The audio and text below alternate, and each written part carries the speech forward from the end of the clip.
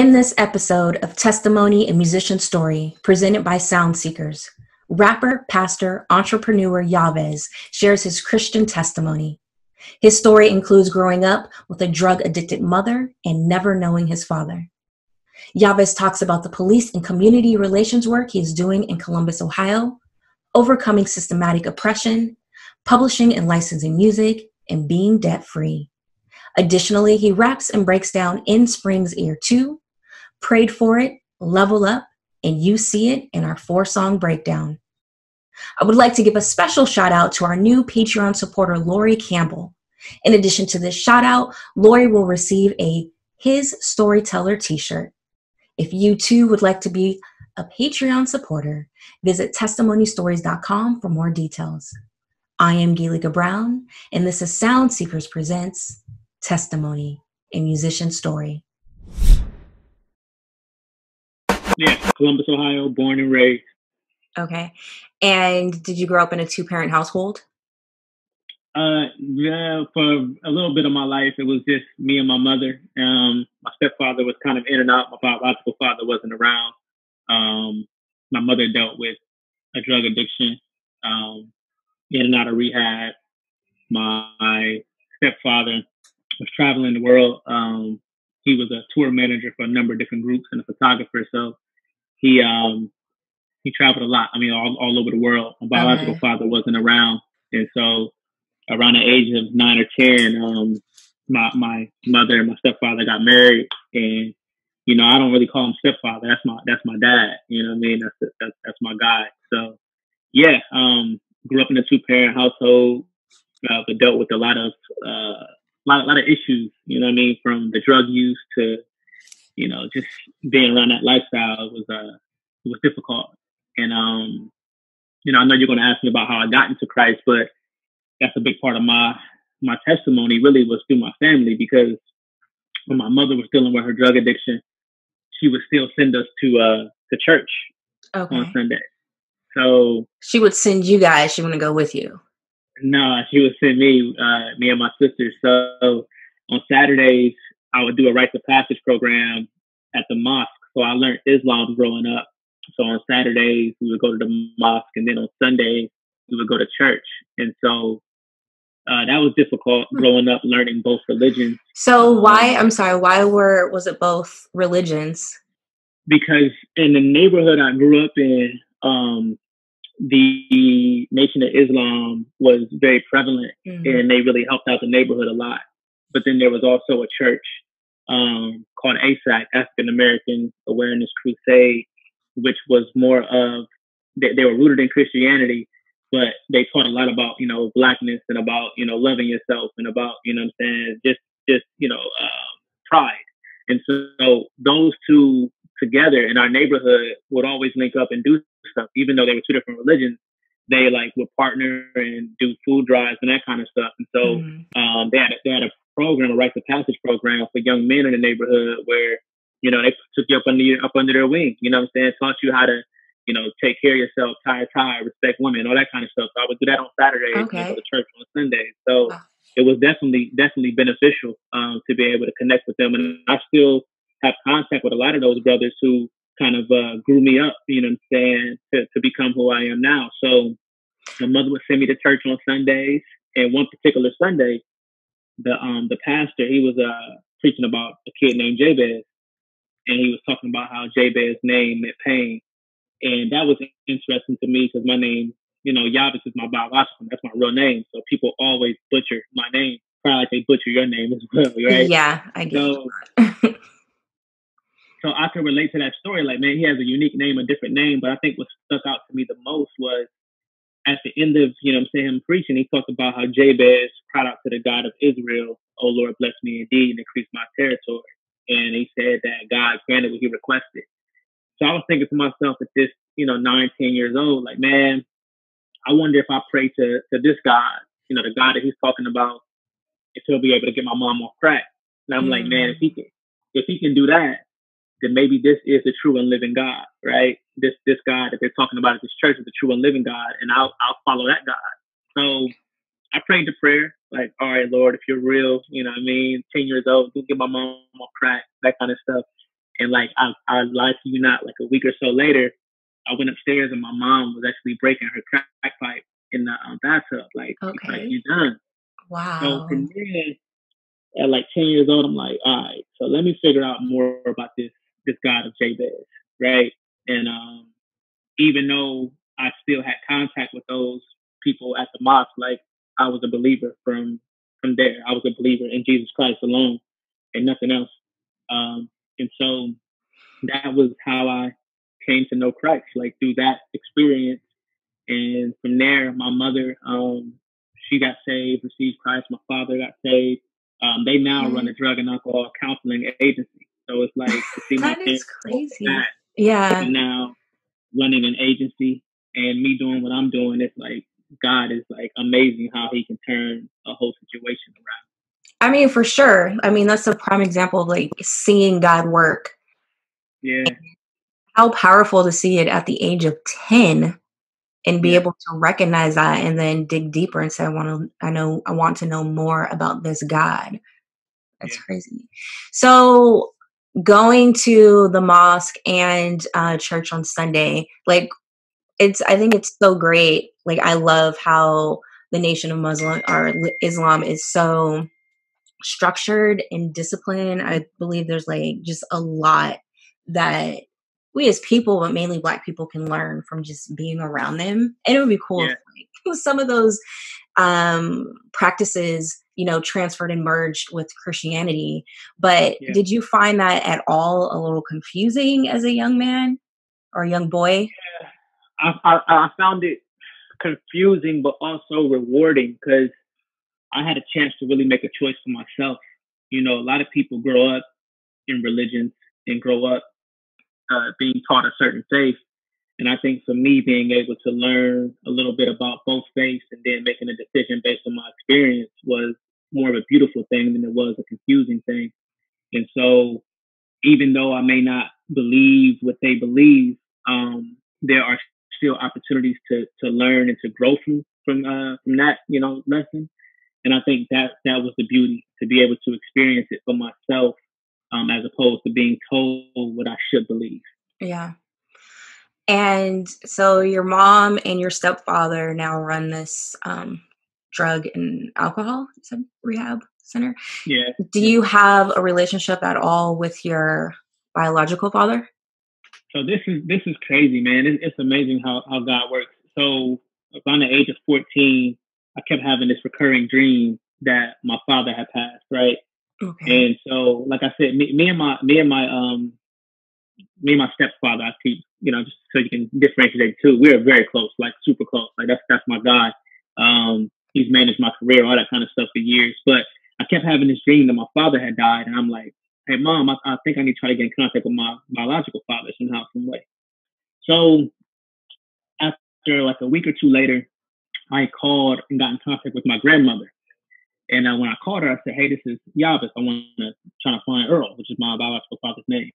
And she's like, is this serious? Are you playing? I'm like, yeah, this is Yavis. I'm trying to talk to Earl. She said, baby, Earl passed a few weeks ago. We've been trying to get in contact with you.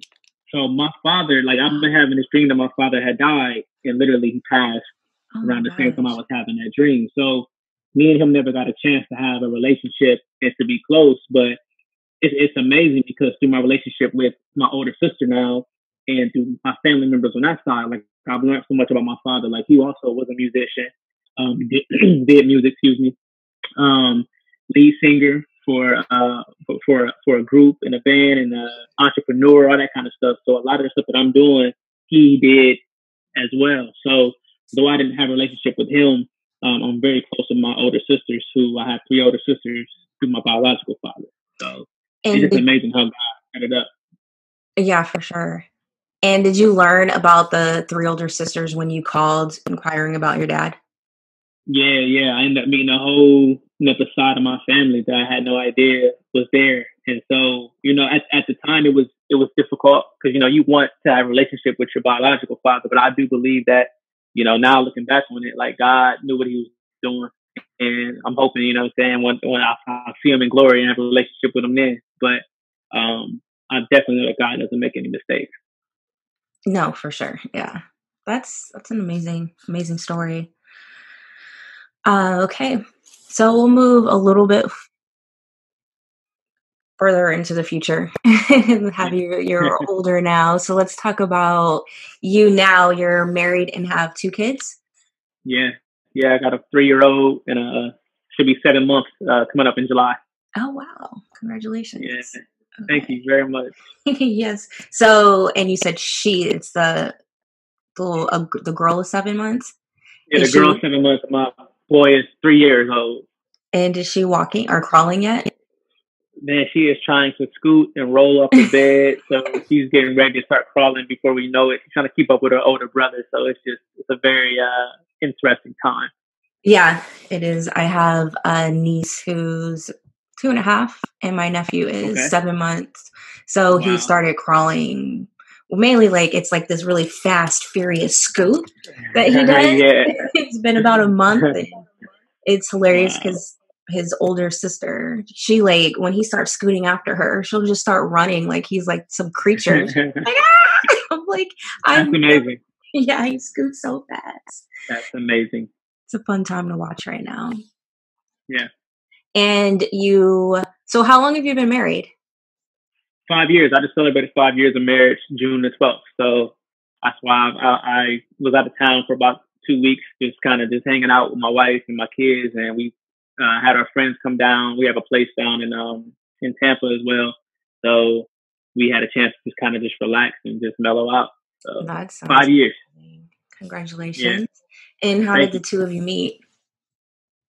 Through church. It's funny because my wife and my younger sister, they went to summer camp together. Mm-hmm. So we all were in the same summer camp around 8th grade, but I just never paid attention to my wife. And then I ended up going to a church which I now attend and I'm now pastor at, which is her father's church.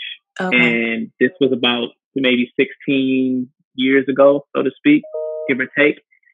Started going to church there and met her through the fellowship, and we've been dating like ever since. Literally, we started dating when I was about 18 and she was 17.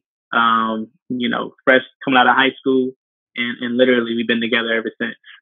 Wow, there we go. Yeah, high school. Well, junior high. No, it was high school. Yeah, high school sweethearts. Yeah, So high school, we went to prom together, all that kind of stuff, man. Like, we dated for 10 years and then we got married. Cool. And you said you pastor at her father's church now. Yeah. So he's going to be retiring soon, so I'll be stepping in to lead pastor at the church. Wow, that's a big deal. It's a really big deal. It definitely is. And how long have you been pastoring? For about 7 years now. So I was I've been a young adult and youth pastor for about 5 of those years, and then started transitioning into this role about a year and a half ago. So it's been a process. Okay. And then he plans on retiring in 2020 or 2021? Well, that's what we're trying to figure out. Yeah. I think it's going to be this year. I'm not in a rush though. Like we have a fairly large church, so it's one of those things where just learning and just being mindful and being patient, still growing. So for me, I'm not in a rush at all. But it looks like it's going to be probably maybe the end of this year, early 2021. Okay. So you do a lot. I follow you on social media, and it's kind of it's hard to keep up with everything that you do. So you rap, you're a pastor, and you're also promotions and public affairs director for Radio 1. When you happen to be, when you got the position, you were the youngest person to get the position. Yeah. I started that at the age of 21. And it was funny because I started off interning there. When I was in college, music was like a very, very big part of my life. So I was producing and writing and traveling a lot. And during my travels, I ended up meeting the vice president of the region at that time in Ohio. And he's like, man, you should consider, radio, and I think at the time, I began to understand how important publishing was, especially for artists and for a record label, and that's where the money was made at. So I'm like, well, I might as well be on the inside of things to kind of learn about the industry from both sides. And he was like, man, I can, put you in a position to intern. I said, well, if I'm an intern, start me from the bottom. Like I want to learn everything. And I started as a board op doing holidays overnight, and literally within a year, they were like, yo, you have a different skill set. You have a great way with people, and you're well known in the community. We think you would be great to be our public affairs director.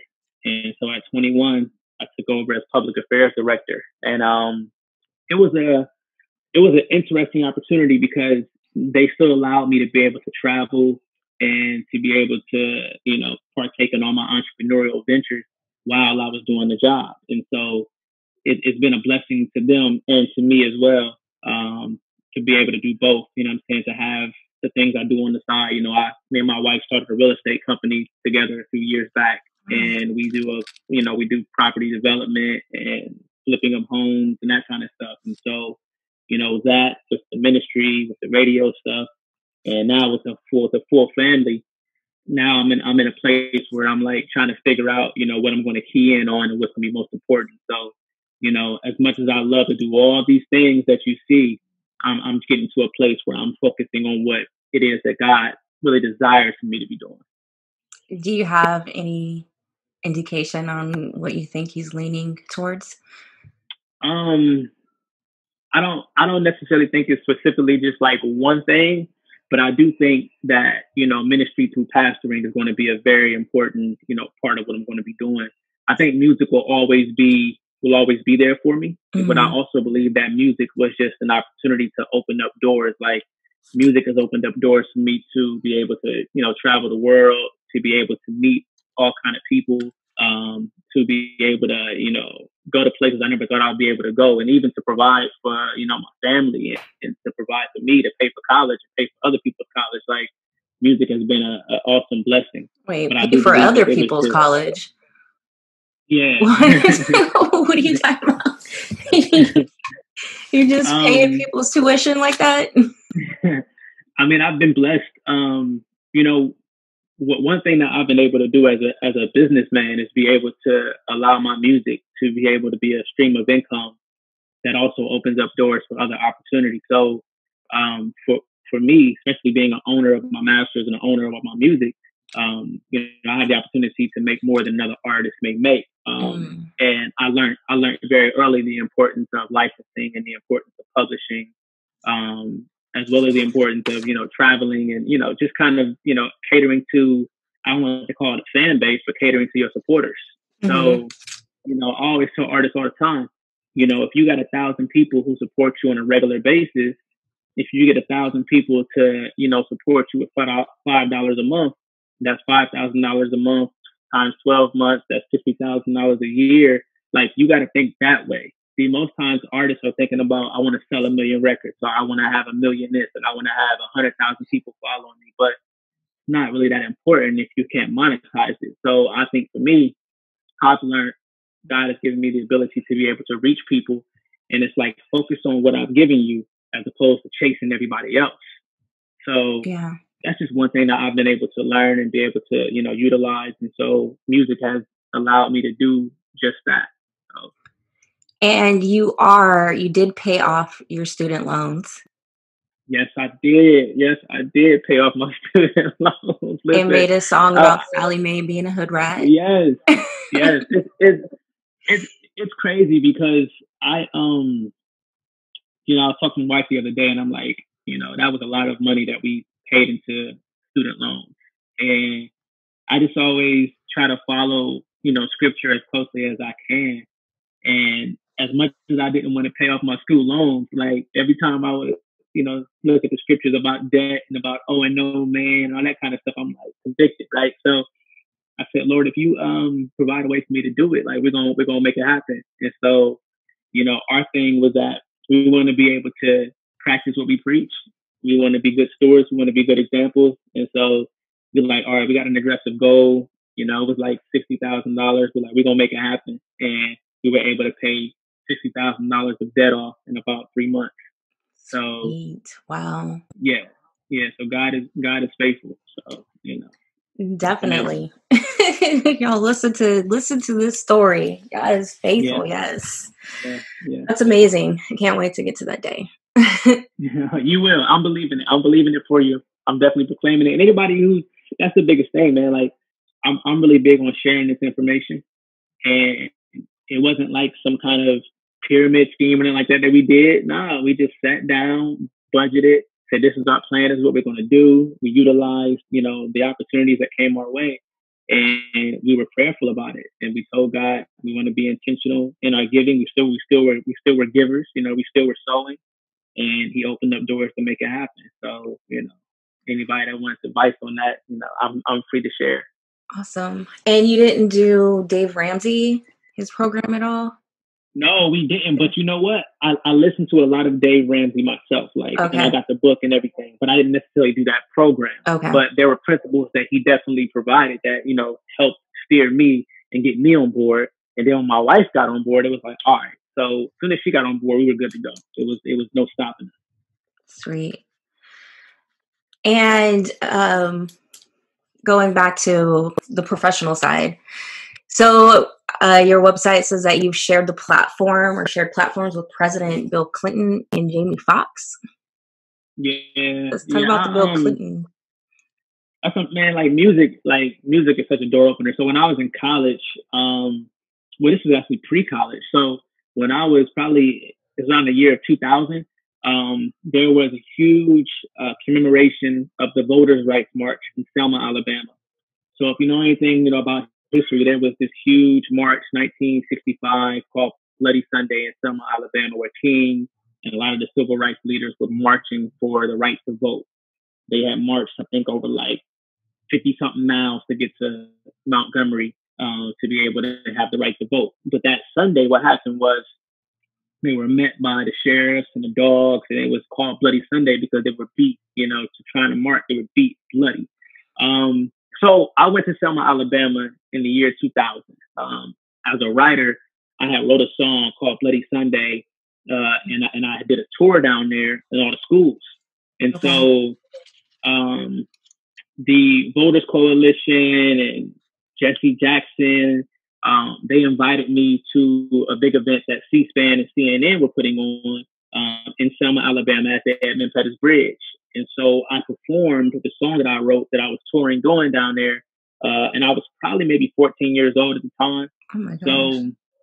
So President, like I said, former President Bill Clinton was there. I mean, there was all kind of people who were there, and I had a chance to be able to perform and to be able to speak in front of, tens of thousands of people down in Selma, Alabama. And so, for me, again, music was an opportunity to open the door. Same thing with me meeting Jamie Foxx. So in college, I started a publishing company going into college. And it was around the time that Hurricane Katrina had happened. And Jamie Foxx was raising money for Hurricane Katrina victims. A friend of mine who knew I wrote music and produced music was like, hey, you should come to LA and help out with this event. We could use some people, some marketing people to kind of help us out, and some writers to help put things together. So we ended up linking up with CJ Saunders, who at the time had just played in the movie Ray. He was a little boy that played in the Ray Charles film. And Jamie Foxx, of course, who played Ray in the film. So it was me, him, CJ. We put together an event at the Nickelodeon complex with a lot of the cast of Nickelodeon, shows and cartoons to help raise money for Hurricane Katrina. So literally through me writing and through meeting people and networking, they flew me to LA, and I did that. And that was probably like I said, my freshman year of college. So, just for music, those doors have been opened up. Big things, man. Yeah. Big things. All right. And so when it comes to your personal life, how do you say that God's presence looks in your personal life? As you probably could tell, my life is very busy, very fast moving. There's a lot going on. So God's presence looks like peace and calm in the midst of all that. People always ask me, how are you able to do all this stuff? And it's nothing but the presence of God, waking up early in the morning and talking to him and walking with him consistently. Like, there's a peace there. There's a calm there. There's a presence there that allows me not to get shook and to not to get wrapped up into everything that's going on, really to be able to just kind of, navigate through it all. Um, that's how I would define his presence for me in my life. That's awesome. I mean, you definitely need that piece because you have a lot Yes, going on. yes, yes, yes, All right. Well, thanks for sharing your yes, testimony. And let's move forward with music. yes. How did you get started into music? Man, music was like therapy for me. Like I said, growing up, my mother dealt with a drug addiction. Not having my father around, I needed an outlet, and so people were always in the neighborhood beatboxing and rapping and that kind of stuff, and I kind of just took to it. Like I had the ability to be able to just put together words and put together rhymes like very easily, without writing a lot of stuff. So for me, that's how it started. So at the age of 8 or 9, I started traveling with a group called Roar. Uh, when I was about 12 years old, we signed a deal with Rescue Records. At the time, Tunnel Rats was on there. Tunnel Rats, Unity Clan, a rock group named POD that came out of there as well. So we were we were traveling a lot, man, doing music, doing stuff with the Gospel Gangsters. I mean, I've been in it for a very, very long time. So for me, that's how it started. It started just as a hobby. Then I ended up joining a group of older guys in Roar, traveled with them all across the country.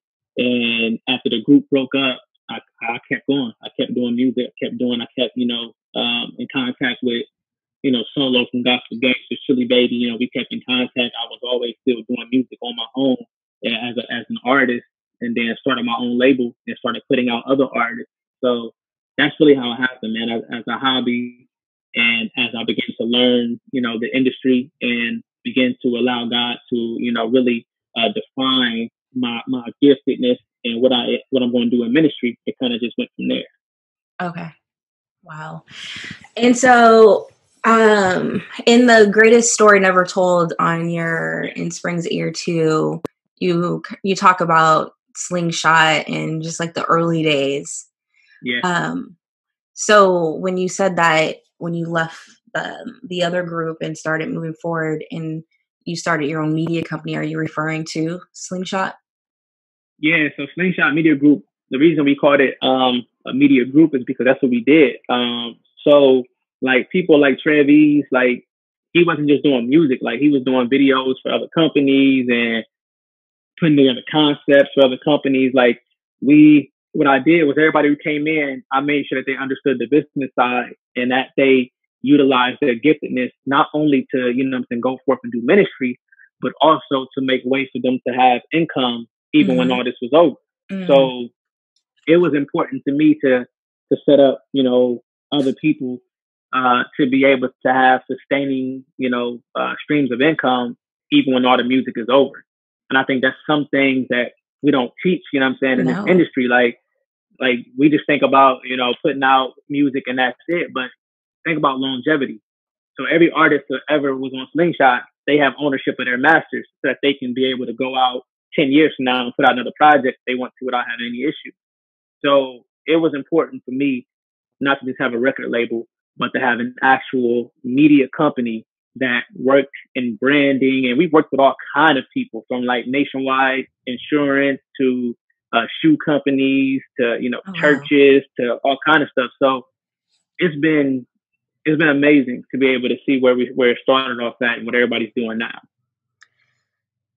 I mean, I'm super impressed that you figured all this out at such an early age and just like, I need to get on to the business aspect and really focus on that. I mean, all kinds of gems you're dropping and a lot for people to learn from you. That's awesome. Yeah.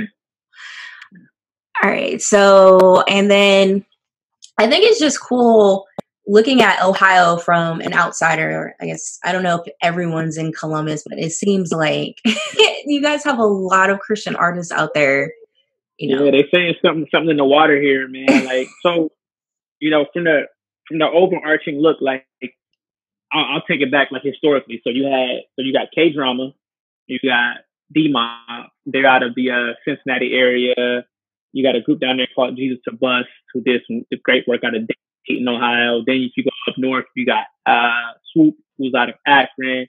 You got Bumps, who's in Cleveland. Oh yeah. You have Cephas, who's also in Cleveland.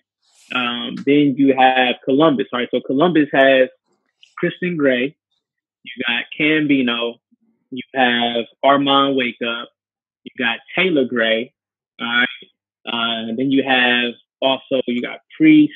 You got TJ Godfrey, who's from here. Man, you got Jay Flu, Trevies, myself. I mean, so Ohio has like a lot of artists, and I'm probably forgetting some too. Yeah. But it's a lot of us here. And I mean, I don't know. It's just something about Ohio.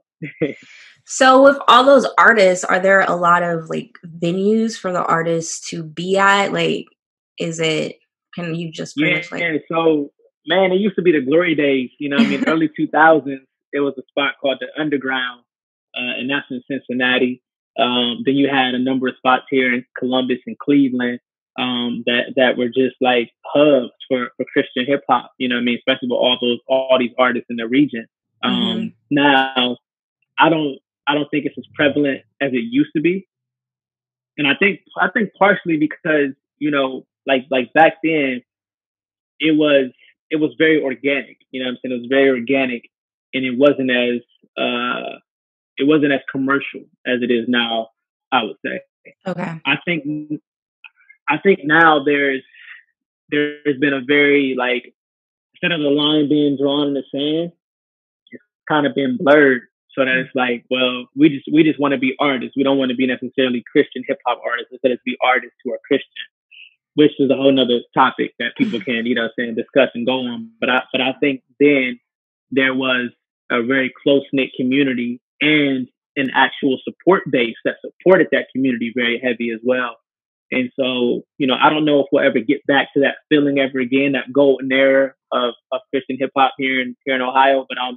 But I'm faithful, and I'm believing that the next generation will take that thing and run with it. Hopefully. Yeah. No, that sounds awesome. I wish I could have experienced something like that. I mean, you would think, though, because Christian hip hop is a little bit more commercial and mainstream now, that there would be more opportunity as far as events goes. But no? Well, I think it just all depends on, you know, what your goal is. So, I mean, just to be completely transparent. So when you look at Christian hip hop, there aren't a lot of, when you go to the shows, so to speak, you don't often see a lot of African Americans. You see a lot of Caucasian kids, white kids, church youth groups. So for me, and for me, it was different for Slingshot. So Slingshot shows a lot of African American kids and a lot of inner city kids there, mixed in with, you know what I'm saying, the Caucasian kids, which is not an issue at all. But what I'm trying to get to is the fact that when you think about the artists, a lot of these artists who are, you know, say they come from inner city and they come from the hood and this and that, your goal would be really to go back and get the people who you grew up with, who look like you, and who are dealing with the same things you're dealing with. But all of the shows you go to, there's nobody there that looks like you. Yeah. Right? Yeah. So I think it's like trying to figure out, like, how do you go back and get your people? How do you get those people that you know what I'm saying, really care about? Not that we don't care about the other, you know, races, but it's like, dude, like, I want to see Black people in the crowd that look like me. And I think that's what was different about the movement that Slingshot had. And this is not a knock to anybody else's movement. I'm just speaking to your point in terms of when you think about the venues. Yes, there are a lot of opportunities and venues there, but I think if your goal is to go back and save the inner city and save the hood, then I don't think it's a lot of that happening. Got it. No, it's totally understandable. And I've just heard over the years some of the frustration that some artists have had with that, being able to reach the audience that they want. Okay. Yeah. So, you talked about how the whole world changed. We've been trying to connect and do this interview for a while, and the whole world changed. How has it affected you? I know, I mean, we started with COVID, and now we have, you know, the protests and this whole, you know, Black Lives Matter being popular now. How has that affected your day to day? So I've always been very involved in just my city and kind of the policies and what's been happening and what's going on in my, in my backyard. And this is no different. We've been seeing it in Columbus with police and community relations have not been the greatest. And, the mayor has reached out to me and we've had conversations and we've had panels. And, recently they've asked me to join an advisory board that will kind of be a sounding board for the chief of police and then also a sounding board to the community, like a liaison. So I recently took that position as an advisor to the chief of police here in Columbus, as well as the community. And so that's kind of what my mindset has been, to be able to work behind scenes on policy and procedures and a lot of the systematic, things that have been put in that need to be taken out. So I've been able to kind of connect with, lawmakers and lawyers and community organizers and those who are really entrenched in the community and have great dialogue and conversation about, okay, this is what we should be doing to help us move forward. So that's my contribution to what's happening specifically in Columbus, Ohio. And I'm hoping and believing that we'll see some major change happening, sooner than later. So for me, I've been talking to young brothers who I kind of work with, who I kind of mentor, and trying to help them get involved in the process, not just protesting, but understanding why you're actually out there protesting, being angry, but also saying, okay, I need to be strategic about how to get what I want at the end of the day. And it's not going to be gotten by looting and destroying Black owned business. You know what I mean? It's going to be got by us sitting down, having negotiations, having conversations, changing policy, starting to, apply for jobs within the police force, within the fire force, within, the judicial system. Like, it's just a lot of stuff that can be compiled on, but we got to start somewhere. So for me, my goal is to help my brothers and sisters be able to start, so that they can be doing what they're doing on their end, and I'm doing what I'm doing on my end to be able to affect change. No, I mean, that's amazing because, well, one, not everyone has the opportunity to have the ear of the chief of police and a lot of, the people who can affect change. So that's awesome. Definitely will keep you in my prayers. To anyone listening, like, pray for Yaves. I mean, it's a lot of responsibility, but it's an amazing position to be in as well. It's a blessing, for sure. That's cool. And looking back at the music, how does God's presence in your life look musically? Man, I think now I'm to a point where I only want to put out music when I feel like I have something to say. Like, I don't want to just put out music just to put it out. So, for me, it's not putting out music because I want to tour or because I'm trying to get my streams up.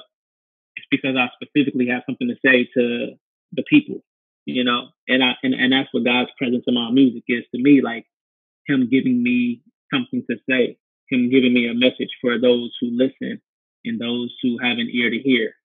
That's how God's presence sounds in my music. Is literally Him, writing on my heart. All right, say this. That's God's presence in my music. Right on. All right, well, let's get to the music. So we have a section called the 4-song breakdown. Okay. And it's where the artist raps or recites a verse and then discusses the song. Okay. And so for you, I would like for you to do In Spring's Ear 2, Prayed for It, Level Up, and See It. So would you mind starting with In Spring's Ear 2? All right. So let me see. In Spring's Ear 2 is all right.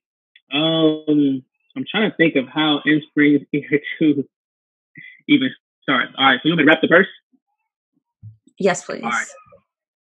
So, man, it feels good to be a free man. Oh, sorry. I'll start over. I just dropped everything. All right. So, man, it feels good to be a free man. Took the game for hostage, negotiated my demands. treadmill through hell, like exercising my demons, while looking to the heavens with stones thrown like Stephen. But the stones turned to roses and landed at my feet, the definition of a rose that came from the concrete. I don't mean that you homies just because your palms meet. That wave is unsure, but I'm sure as Palm Beach. A reminder that you never take their compliments as true, because a lot of that is people really wishing they was you. But if they only knew about your struggle in your past, never mind the haters will still be mad. See, that is trash. I'll gladly bag you in glad. Neither Crip or Pi rule, but I'm blood covered, no flag. See, I was 16 with a beam under the dash. My gold D's clean, a fiend pumping my gas. See, I'm in summer's here. I'm in autumn's too. Got heat for the winter. And when I'm through, well, you know I'm never through. Listen, I said I was 16 with a beam under the dash. Gold D's clean, the fiend pumping my gas. See, I'm the epitome, literally, of the last becoming first, reverse when they was ditching me. Now, like Pop with the top down, they picture me vividly. Face on my money, bluer than Tiffany. Out in Italy, more specifically, close to Sicily. Ain't no mystery. I need everything that he meant for me. This is God engineering, so don't you mention me. I've been praying and waiting, can't let them get to me. You ain't never heard me say nothing about what I'm fitting to be. $500,000 my net worth. I need like 2 or 3. Use tools. I drop gems like loose jewelry. Make every step with discernment, so ain't no fooling me. A lot of guys gassed off lies, but that ain't fueling me. I walk with God inside, so I stay true to me. Truthfully, all the swag rap is overkill. When my people are underpaid and overbilled. When it feels like we in the days of Emmett Till. Systematic oppression, but yeah, I'm winning still. So free my brothers behind tall walls. You claim you trail, we at your grill, Paul Wall. I tap dance on tight ropes, no falling off. When you work for the kingdom, there ain't no calling off. Praise Yeshua, the true king, the all in all. This here is in spring's ear for all of y'all. Yeah. Oh, wow. Okay. Did a little bit more than a verse, but I ain't mad at you. Appreciate that. I gave you the whole thing. You gave me the whole thing. I'm not mad at all. Wow. Yeah. Okay. I was feeling that. I mean, there's so much in that. What do you have to say about In Spring's Ear too? So it's funny because I feel like that verse encompasses everything that I was bottled up inside from, just me jumping back into music. Man, it feels good to be a free man. Like I'm free with the music. Like I don't have anybody telling me what I need to put out, when it needs to come out, how it has to come out. Like I thank God for that. Like I can just be free to give it how I want to give it. But also dealing with things like systematic oppression. Like I think as a believer and as a Black man that's a believer, I have the reality that there are issues in this world that we have to deal with as Black and brown people. But I also have another reality that says that even in the midst of that, God can still allow me to be blessed in this situation. Like God can still allow me to thrive and be great in this situation. And so as a believer who is Black, I have hope in a Jesus who provides justice and who provides righteousness. You know what I mean? So systematic oppression, but yeah, I'm winning still. Like that's it's all good, but I'm still winning. So that verse just encompasses, all of that. You know what I mean? All of that is in that verse to kind of give you an idea of where my mind is at now. And let's talk about the 16, being 16 with a beam underneath the dash. Like what's up with that? I mean, like when I was growing up, like I've had to hustle. Like I've had to, do whatever to survive. Not that I'm proud of it, but there were just certain times in my life where I was really just not there mentally. You know what I mean? Where I was in a place where, due to my environment, I allowed my environment to dictate some of the actions that I did. And so that's why I say I was, 16 with a beam under the dash, my gold D's clean, a fiend pumping my gas. Like that was true. But then I went to say that I'm the epitome, literally, of the last becoming first. I reversed, you know what I mean? Like they were ditching me. So now those who were in the front, you know what I mean? I'm reversed. So, I've had my trials and my triumphs. I've had things that I've gone through, that I've, shared with, my family that I've come out of, which has been an amazing blessing. Like I come from a family of hustlers. All my cousins hustled. I got cousins right now doing 60 years in prison because of that. So I just know where God brought me from and what he kept me from. And so just speaking my truth about how he literally flipped my whole life around. Because at this point, I mean, you gave your life to Christ at the age of 10, which I mean, it's fairly young, but still you are still living in the same environment and growing up in that environment. So you still, it sounds like it wasn't like you gave your life to Christ and it was just all like peaches and cream. What's so amazing is like, when you got a call in your life, no matter how much you try to run from that call, like it's chasing you down, right? So God's will is going to be done in your life, whether you go the easy route or he has to reroute you, right? So like when you put in an address into a GPS and you make a wrong turn, what does it say? It says rerouting.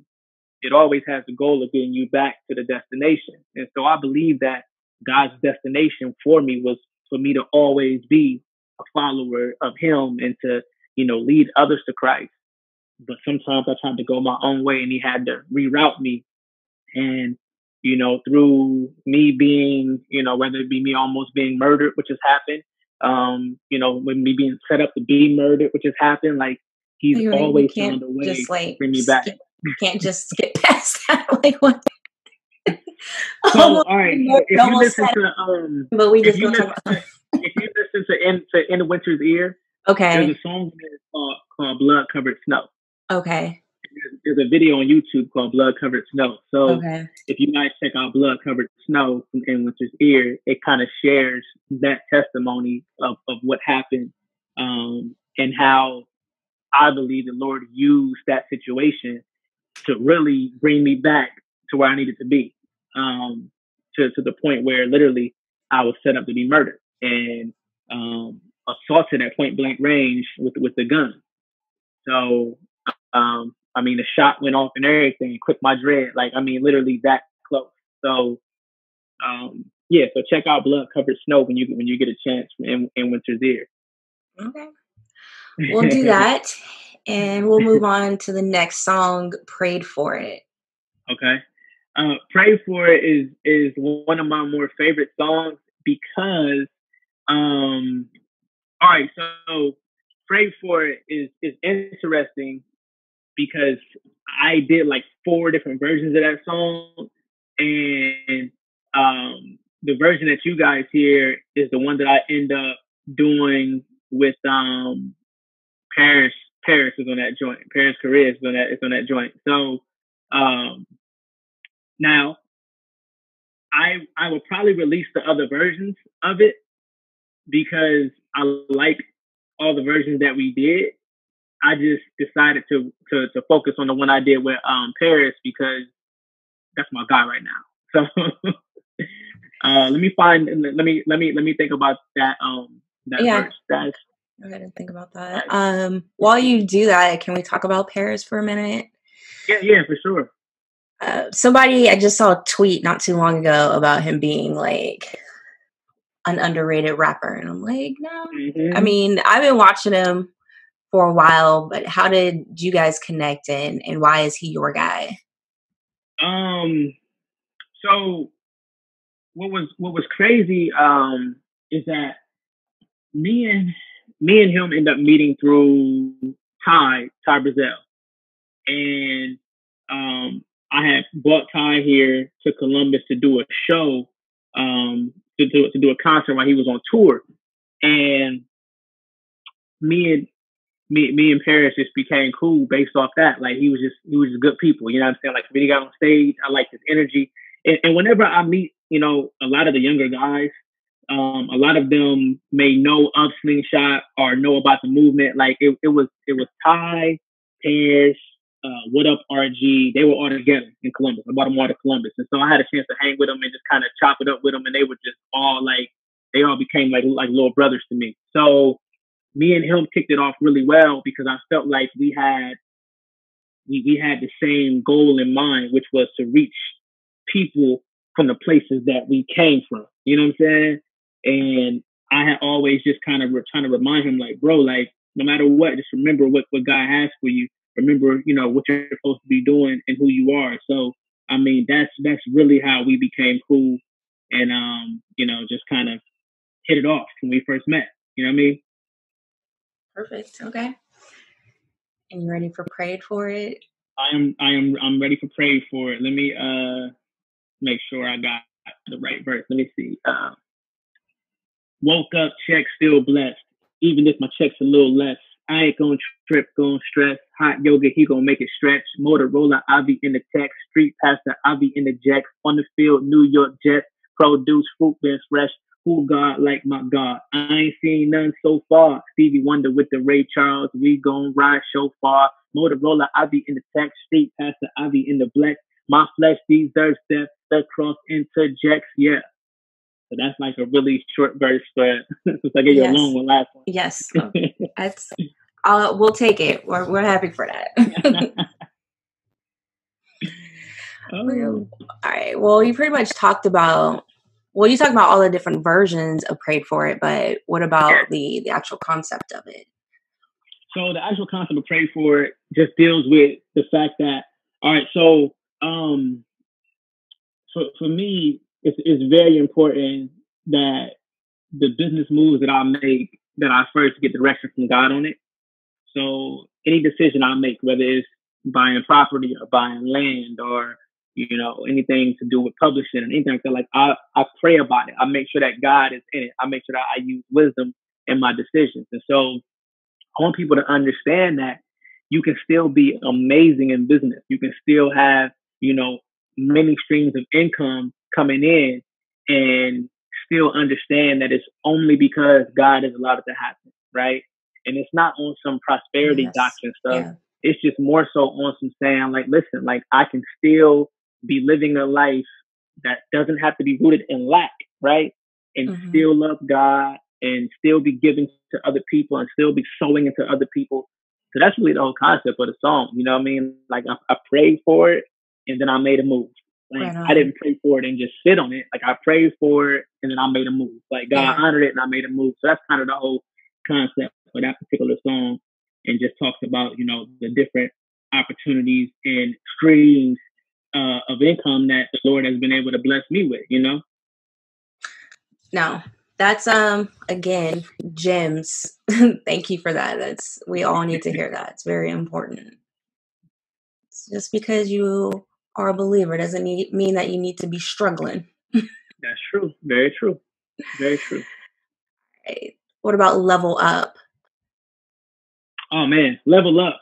Level Up is, all right. So I go back and forth between Level Up and You See It as my favorite record, because, like, Level Up is interesting because my guy Ron Riley, he's an amazing producer, and when he sent me the track for Level Up, like, I just was like, man, this is just an amazing record. Like, he felt like it was where I was in life. He felt like he seen me, you know, grow, and he seen me go from where I was to where I am now, in all the different areas of my life. And so he was like, dude, you just leveled up something crazy. So I had a difficult time writing to Level Up because of the way the beat is. Like, I'm more of a boom bap, like 90s type of hip hop, and the track, the way he produced it, is just it's amazing. I love the record though. I see what you're saying though. I get it, because it was one of the tracks where I was like, okay, this is a switch up. Yeah, it was definitely a change up.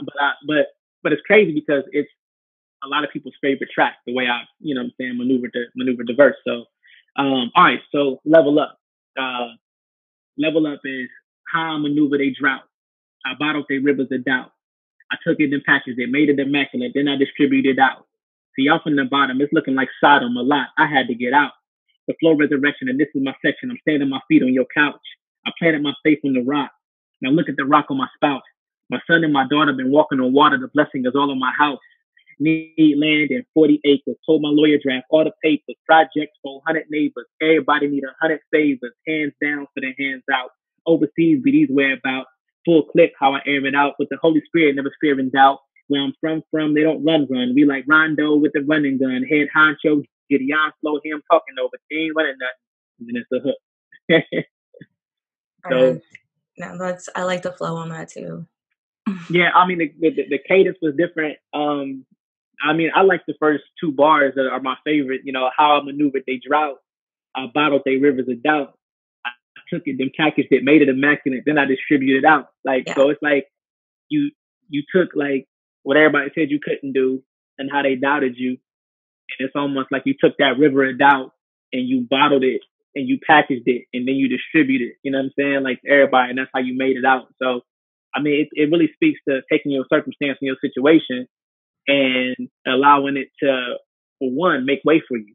Mm-hmm. I mean, that's all this has done for me is me taking my circumstance and my situation and allowing God to make way for me.